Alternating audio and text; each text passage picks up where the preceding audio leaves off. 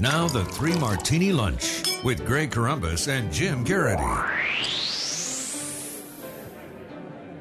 And welcome, everyone, to the Thursday edition of the Three Martini Lunch, along with Jim Garrity of National Review. I'm Greg Corombos of Radio America. Good, bad, crazy martinis for you as usual. And Jim, it was just a few months ago, right around the time of the government shutdown, that Republicans were arguing for a total defunding of Obamacare. And when that didn't work, they asked for just a one-year delay of the individual mandate. And that, of course, was brinksmanship, holding a gun to the head of the American people. And, of course, that was not agreed to. But now it looks like the administration is doing it by themselves, although they're just trying to do it without telling anyone, apparently, because a new rule from the Department of Health and Human Services says if you like your plan and Obamacare has forced your plan's cancellation, you are not subject to the mandate penalty, at least until 2016. And a lot of folks are seeing this as the administration realizing there's all sorts of complexities and can't work, and they just won't admit it yet. But basically, this is another sign that this is just going to be delayed indefinitely. So that's pretty good news, even though it's because of a complete debacle. The good news is that if you don't have insurance and you don't want to pay the fine,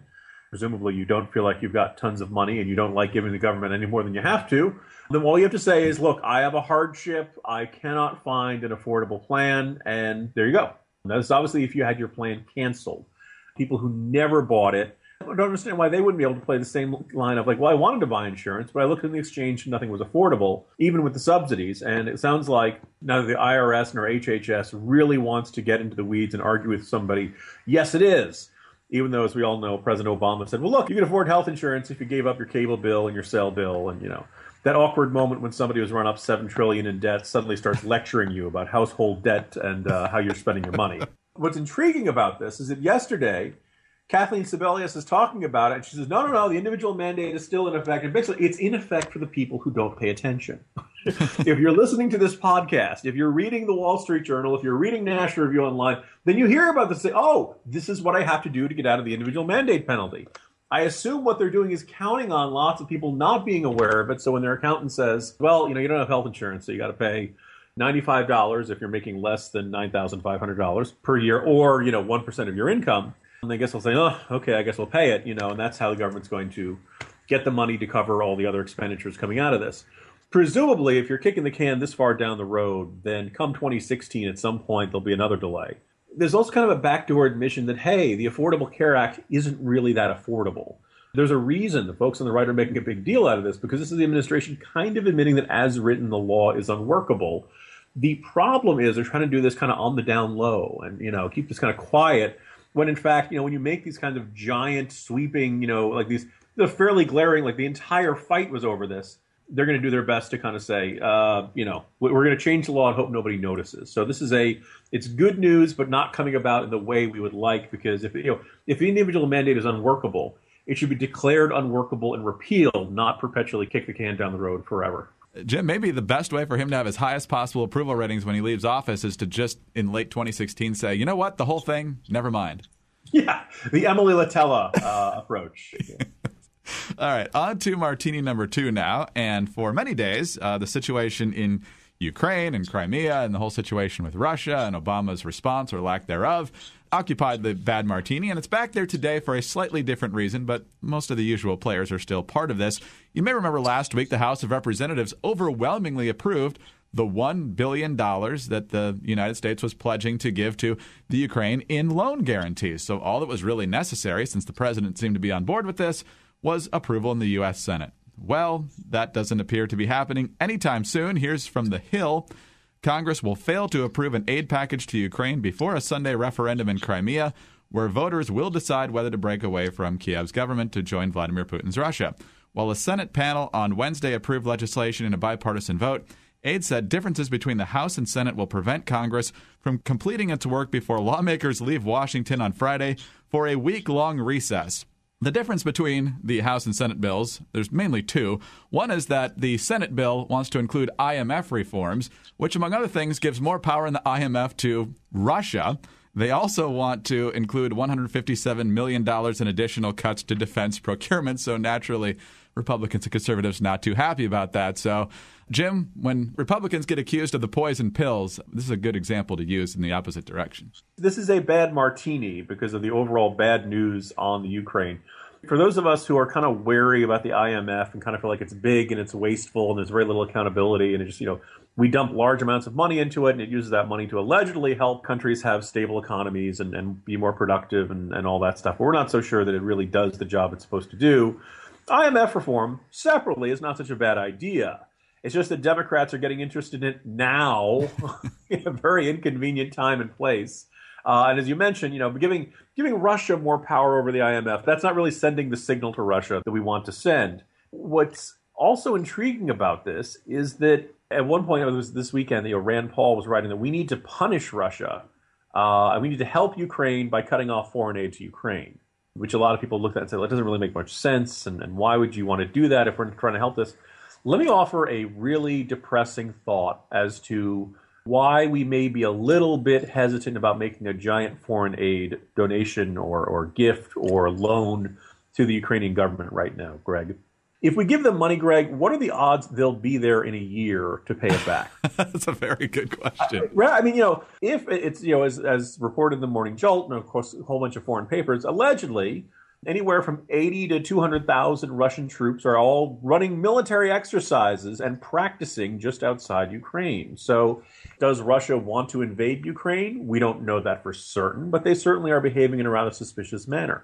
Ukraine may not need money and loans right now. They may need anti-tank weapons, and they may need sniper rifles. They may need all the kinds of things you would do for a counterinsurgency against a heavily armed force coming across your border. So economic development aid, you can't turn that into tank barriers. You can't convert that into military defenses. And it's, kind of rather frightening figures coming out about just how small and relatively unprepared the Ukrainian military is right now. It's not the worst thing in the world for somebody to kind of raise their hand and say, wait a minute, before we go forward with this big, giant chunk of Ukrainian aid, let's make sure it's what they really need right now, what will really help them most right now, and what's in our interest as well as theirs. But it does seem like the Democrats are managing to not see the forest for the trees and just kind of gumming up the works at a really inconvenient time for those of us who are seeing increasingly ominous moves in Eastern Europe right now. All right, back to Congress and the domestic side. And Sheila Jackson Lee back in the crazy martini today. A big debate on the House floor yesterday about legislation that seems pretty commonsensical. But the president has to enforce the laws that exist because there's, as we've explained with the Obamacare and the first martini today, as well as some other issues, the president has a penchant for just deciding which aspects of laws he likes to enforce. DOMA, deportation, that sort of thing. Whatever he feels like enforcing, that's what he does. If he doesn't feel like enforcing it, he doesn't. So House Republicans debated and eventually passed legislation that will probably die in the Senate that will require the president to enforce the law and not pick and choose what he likes. Sheila Jackson Lee was opposed to this resolution, and here is her statement that is getting a lot of attention today. Frankly, maybe I should offer a good thanks to the distinguished members of the majority, the Republicans, my chairman and others, for giving us an opportunity to have a deliberative constitutional discussion that reinforces the sanctity of this nation and how well it is that we have lasted some 400 years operating under a constitution that clearly defines what is constitutional and what is not. The Enforcement Act is not constitutional, but it gives us an opportunity to raise these issues. That's what freedom is. Okay, now for the record, the Constitution is 227, but doesn't look a day over 225, really. Jim, it's not 400 years old, but I'm not sure what's crazier, the fact that she thinks the Constitution is 400 years old or that she thinks asking the president and demanding that he enforce the laws is unconstitutional. I guess in a little bit of slight defense of Sheila Jackson Lee, the number she's citing, the margin of error is like plus or minus 150 years. So she was among those who were strongly suggesting that the right solution for all the economic ideas that they had that couldn't pass a Republican House and couldn't get a necessary number of votes in the Senate was that she and other members of the Congressional Black Caucus were writing up executive orders for Obama to sign and then put into law. The Constitution, that X hundred number year old document she's referring to, really, you never talk about a lady's age. There's a fairly clear path, and I even seem to remember a little animated rolled up piece of paper. I'm just a bill on Capitol Hill, explaining how these things work. And we decided that's too hard. We can't do that anymore. It requires too much consensus, requires too much of persuading people to agree with us or to make compromises or trade-offs or things like that. So now it's decided the entire legislative branch is now superfluous, and we're just going to have them. They're really kind of the creative writing department of the White House. The creative legislature, they come up with stuff, send it to the president signs it. Although really, as we know, considering how the auto pen has been used to sign key pieces of legislation, we can farm this out to a robot and then have the entire government run by Sheila Jackson Lee and or Skynet, and just let them take care of the entire legislative process. This is nothing new coming from her, but sometimes the constitutional illiteracy amongst members of Congress is really kind of terrifying. This is getting away from our crazy Martini and more to our giant existential crisis Martini, Greg.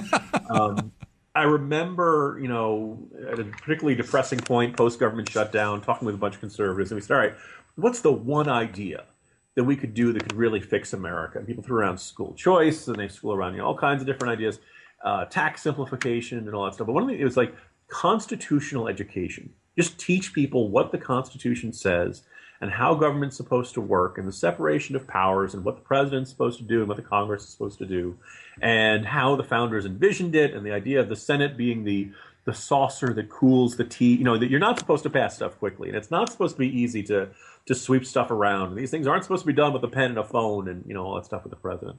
That if you could get more Americans understanding that, they would have better understanding of it, better expectations of government, be more likely to hold government accountable when it goes off on these crazy unconstitutional projects, and we'd be in a better shape. Now, it's a long, hard road ahead to do, but I think when you see things like that, it's kind of necessary. When the president basically believes he can ignore laws that are passed, rewrite them as he sees fit, and there are members of Congress who will rush to the microphones to insist, yes, this is exactly the way the government is supposed to work. One guy is supposed to be able to change the laws as he sees fit, as his political needs dictate. End rant, Greg. This happens every time a liberal says something crazy like this. But, if Sarah Palin had said that, or... Oh, my God, yeah. It's something where she had said at a Tea Party rally, remember 1773 or something like that? And Gwen Ifill, among others, had kind of scoffed, 1773? Guess you don't need to go back and reread a history book, Sarah. And then, of course, she was referring to the Boston Tea Party, right, which did not occur in 1776. The idea that this just ipso facto knee-jerk reaction that Sarah Palin's a dunce and doesn't understand. There are plenty of dunces in politics. And if the media covered Sheila Jackson Lee the way they covered Sarah Palin, the general perception would be that Democrats were these unbelievably ignorant and ill-informed and perhaps not entirely sane bunch that, you wouldn't trust with a motor vehicle, much less the levers of government. And yeah, obviously they don't. And, you can get away with saying a lot of silly and stupid things when the media is there to cover for you. That's certainly the case. But we're here to cover it. Jim, talk to you tomorrow. See you tomorrow, Greg. Jim Garrity of National Review. I'm Greg Columbus of Radio America. Thanks for being with us today. And be sure to join us again on Friday for the next 3 Martini Lunch.